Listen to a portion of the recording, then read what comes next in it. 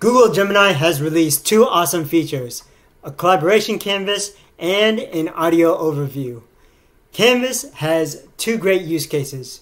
One is a space where you can generate content and edit it, and two, a space where you can generate code and prototypes for interactive apps, web apps, Python scripts, games, simulations, and other apps.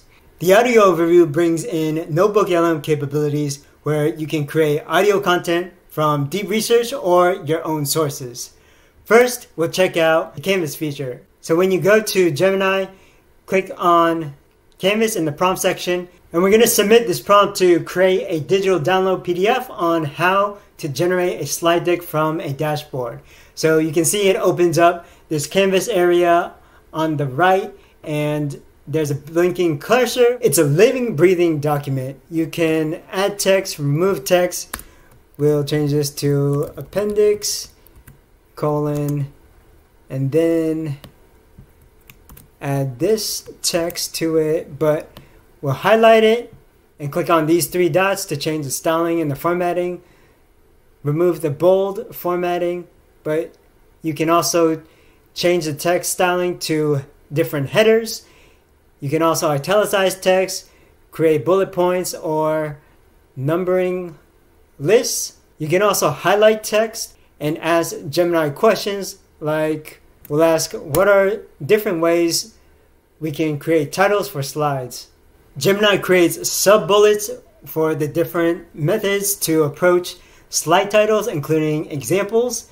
You can also expand the text or change the length of the text, so we can increase the length and it'll add more content, or we can decrease the length. But if I like the way it was before, I can just undo or go to a previous version and keep the original content. You can click on this slider icon to change the tone from very casual to very formal.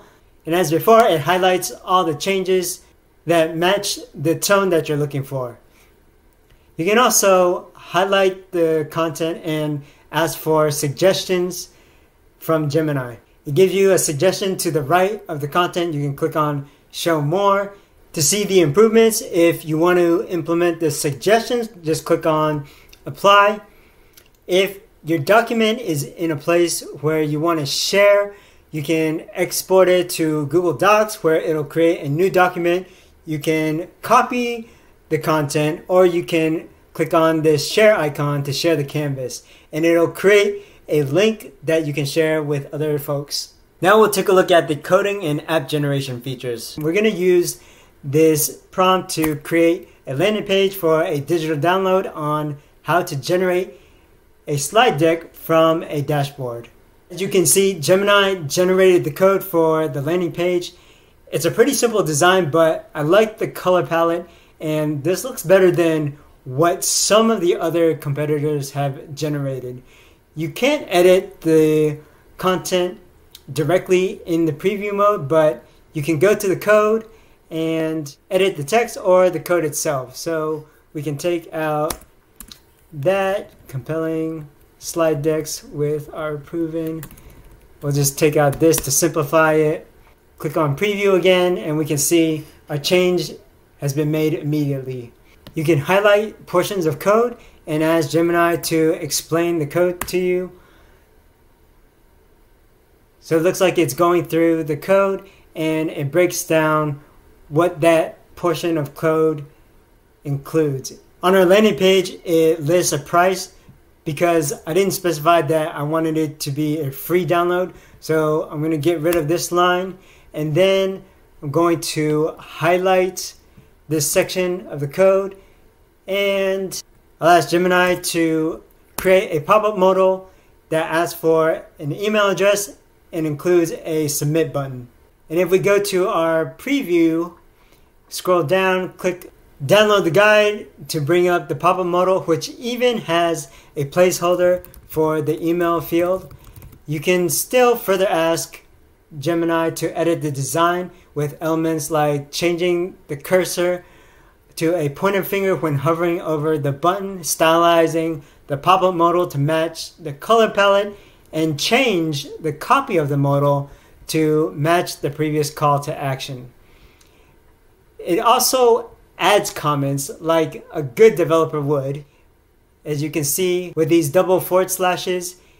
But what I really like is its suggestion for actually implementing the solution. For example, line 263 tells us that in a real application you would send this email to your server.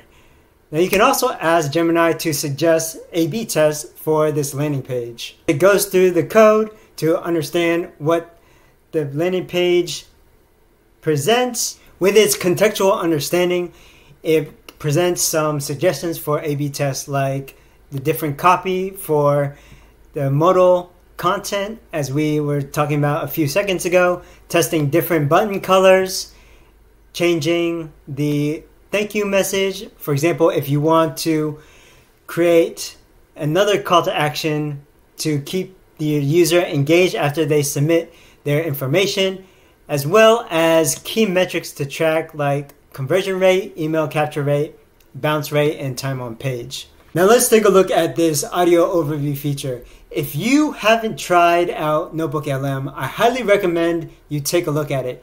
You can watch a video on it by clicking on the link on the screen or in the description.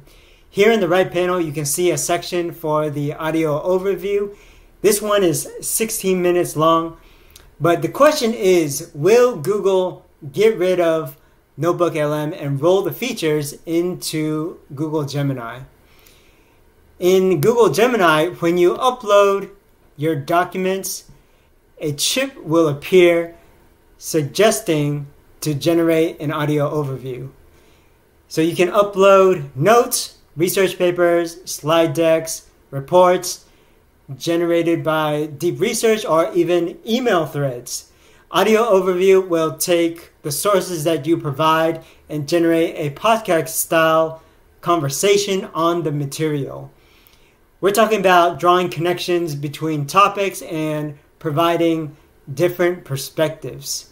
It'll take a few minutes to generate depending on how much content, how many sources you upload. This is a 12-page PDF with a bunch of images and text for the PDF. You can see that it creates a standard audio player. You can control the speed of the audio playback. I imagine they'll change this to a drop-down list in the future so you can easily choose what speed you want to play the audio at. Let's give this a listen. It's a deep dive. We're going to be taking a look at this guide that you guys shared about how to grow a YouTube channel from this. Right. And in her case, it was personal finance. Yeah. I think that was really strong because she had that lived experience and she paid off all that student loan debt. Yeah. So that sounds as good as it does in NotebookLM.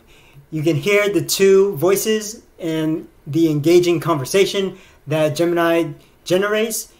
If you click on the three dots, you can download or share the conversation. You can take the conversation with you. You can listen to the audio overview while taking care of a chore or when you're on the go. So there are a lot of great use cases. You can use the content that it generates to create your own podcast, generate video to go with the audio using another tool. You can prepare, study for exams, presentations, prepare for job interviews, create content for marketing or sales materials, audit client websites, to create an audio summary so that you can bring it with you and listen to it if you're commuting or traveling somewhere. You can use it to research products or software or conduct competitive analysis. If you found this useful, like the video and leave a comment. If you want more content on AI, workflow automation, and analytics, subscribe to the channel.